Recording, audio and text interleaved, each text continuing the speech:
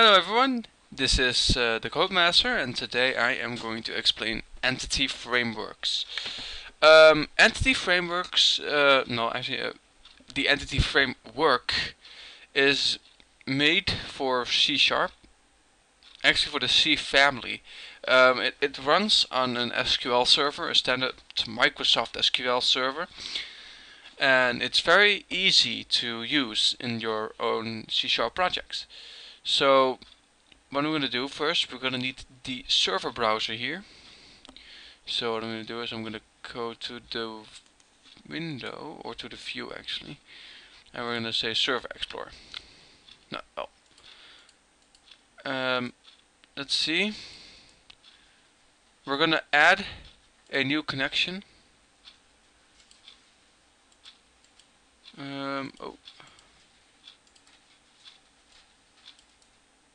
Add a new connection that is going to be a Microsoft SQL server, and it's going to say data provider for SQL server. Then it's going to ask for the server name. Now, when you click the drop down button, it's going to load your servers. It could take quite a while, and it could say it's not responding. And as you can see, you have my laptop. Well, I'm not on my laptop at the moment, so we're just going to have to select this one.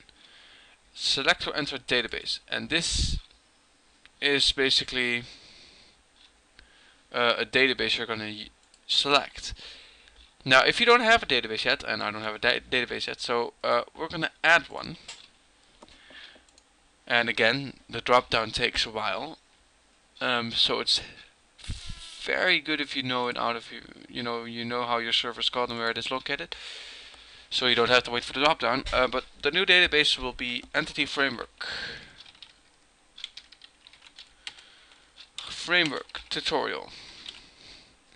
I'm gonna hit OK. As you can see, it just added a database here. As you see, you can add a new table to it, which we'll do. This will be our standard user table. This will be our primary key, and let's take a look. I'm just going to say username and password. Now, this is basically a standard user database. So we're going to change user ID to the type of int. And down here, as you can see, we're going to select it, and we're going to open up identity specification. And we do this because we need the entity specification to make that auto increment feature work. So if I put this to yes, as you see, identity increment 1 and identity seed is 1, which means it will start at 1 and it will go up by 1 every record it will be added. So as you can see, now we have our database, our table structure, and we're going to hit Ctrl S or the save the floppy disk up there, and we're going to save this as our users table. So that.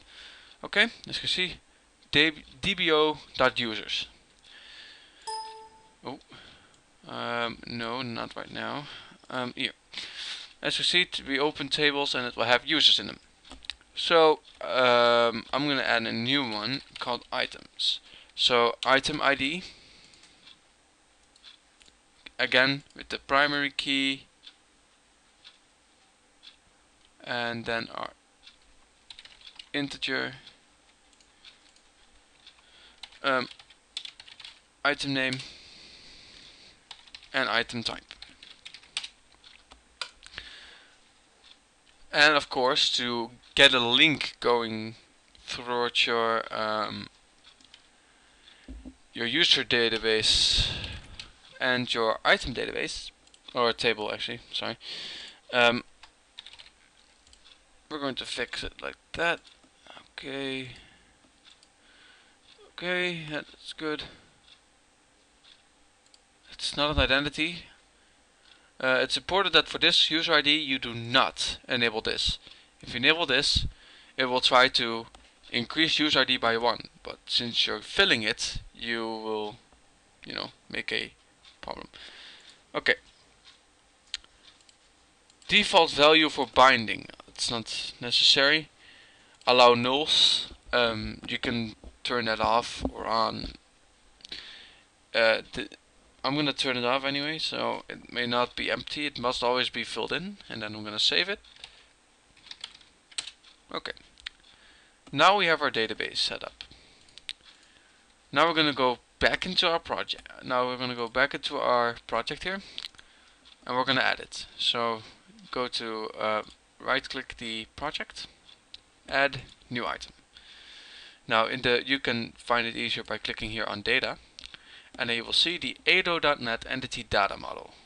We're gonna add that one, and I'm gonna call it Entity Framework.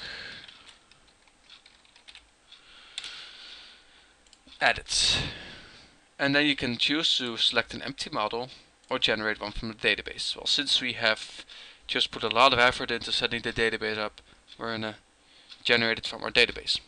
Now you immediately see the SQL connection that we have with the database, and you can select one here. Now, if this is for personal testing,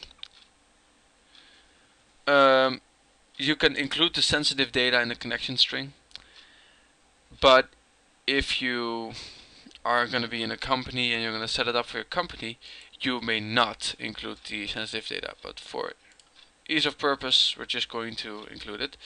And this is a very important field. This is the field that you will use in your code to call up the entity framework. So I'm going to call this entity framework tutorial.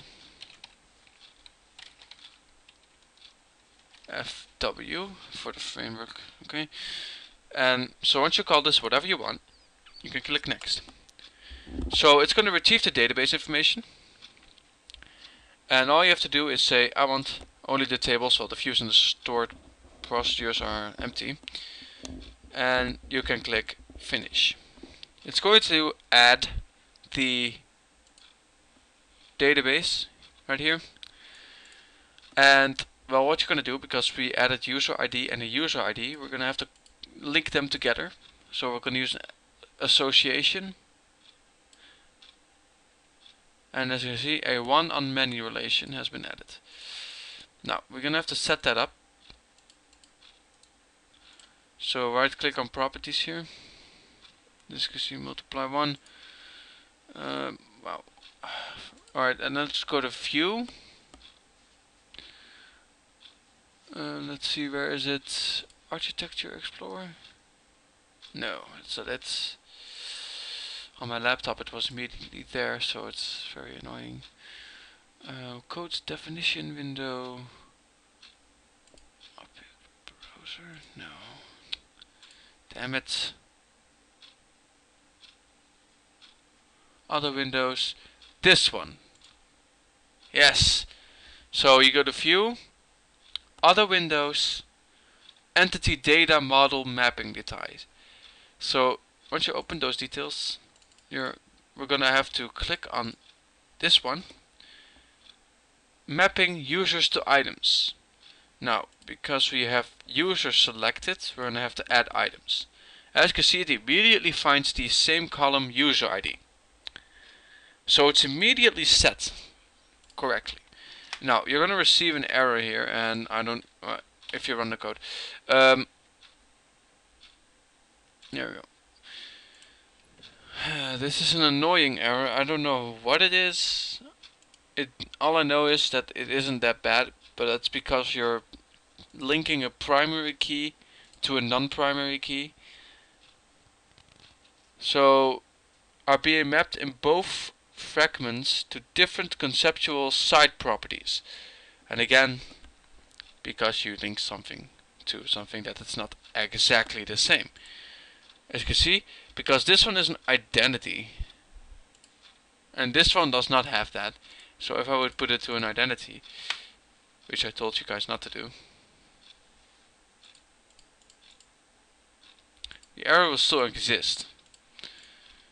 So, and it still has to do with the fact that they are not exactly the same. Look, I can add it as an entity key. and then it will give another error. Must specify all key properties, item ID and user ID of end items in relationship user items. So that's basically the problem that I have been with. Nullable name, default value, concurrency mode, type. See, you can basically try everything here. That doesn't really say anything here. Your project will still run. Everything will still run. You can even remove the linkage. It's just because the database rules basically say that you need to have a relationship between the tables. Now, you can close these as well. So right now, all I'm gonna show is the. Let me just take a look. How long have we been going? 11 minutes 9. Okay, I'm gonna go over the rest real quick. It's probably gonna be a two-parter. Let's take a look. I'm not gonna name them properly, even though you have to. Just a simple login form. Let's start with that. So this is like this. You get an idea on how the entity framework works. Okay, so username, password, and then the login button. Okay, here we go. So basically I'm going to show you how to fill the database. You're first going to have to declare it. And as I said, you're going to have to call out your entity framework tutorial FW, which you set in that wizard. EF equals new entity framework tutorial. There. Now that we've set it, we're going to start with we're going to say users, user equals new users. Because we're going to add something to it, we're going to create a row of the users table. So basically you can put everything in here what you want. I'm going to say username equals codemaster, I don't know, and user.password will be set to secrets or something like that. No. Something else real quick. You can go here in the properties of your password field and say use system password character to true to get that password character. And then once you have created that users database the user table row, we're going to add it. Simple. You're just gonna have to say your entity framework users dot add object, and we're gonna add user to it. And don't forget the ef dot save changes. It's a very important thing.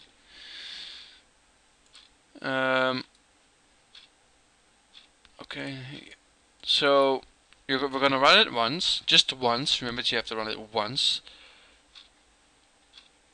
Oh, error retrieving values from object state entry. That's odd. Take a look. Problem. Jesus, really? Okay, well, if this same error occurs to you, you can just delete that that mapping. Okay, and we're gonna start it. As you can see, it now has worked, and we're gonna comment this. Okay, so on the button click, we're gonna add a for each loop, and as you can just type for each, and then you click, and then you tap, you press tab. For each user in ef done users. Now we created the for each loop. We're gonna have to say if user dot username equals textbox1.text and users, oh whoops, user.password equals stu.text. Okay, so now I can say a message. I can display a message box that will show you it works. Yay!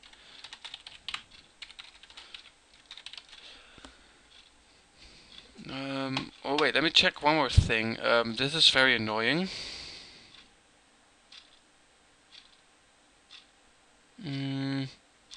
Fixed length. Please, for the love of God, put that to false. I already did it wrong. Oops. Basically what it does, because I'm saying max length is 10, it's gonna make it 10 characters long no matter what you put in it. So if I would put in what I did here,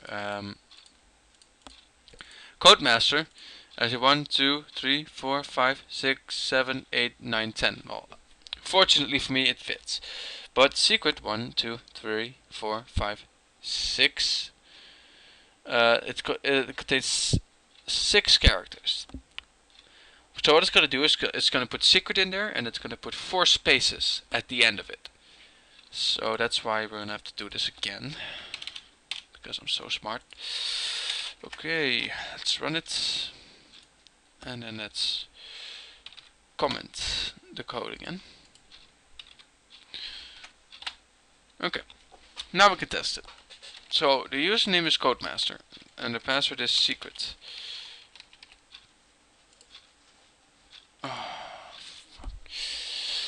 1 second. It's probably that fixed thingy again.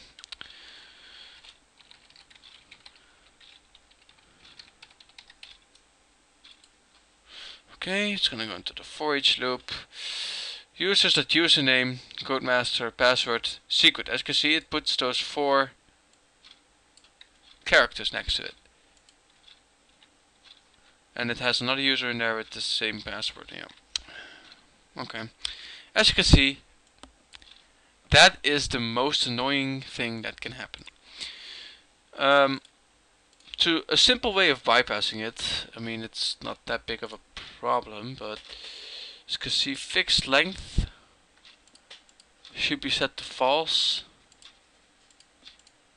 Setter, store general path, and type Unicode is true. Okay, so for the rest it's all good. If this error keeps appearing, all you have to do is say .replace. Replace a space with nothing, and we do the same for our password.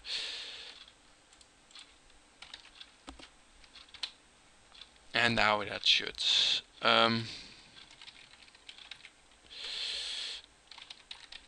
secret login. It works. Yay! So, and it happens 2 times because my username has been added twice. So if you don't want that,